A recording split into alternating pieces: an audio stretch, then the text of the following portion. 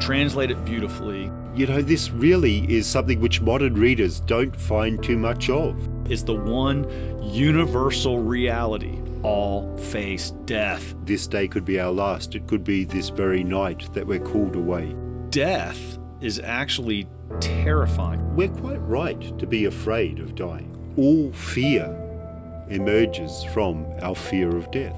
Listen to this. At that fateful time, like a river of regret or a stream of sorrow. I mean, this is some strong language. Or even another day or another hour. Oh my gosh, I've never heard such a vivid description of hell, and it had to do with what hell smells like. He says, hey guys, there is a remedy to all temptation.